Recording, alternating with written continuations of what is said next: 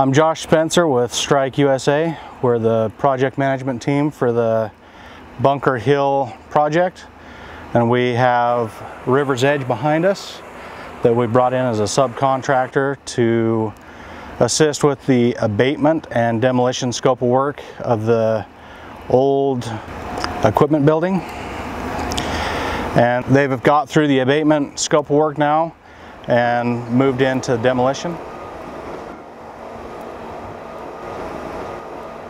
And as you can see behind me, they have the building completely demoed. We've got most of the debris hauled off, and they've started into the concrete demolition. This should go on for the next 3 weeks, and that's about the end of the scope of work with River's Edge for this project.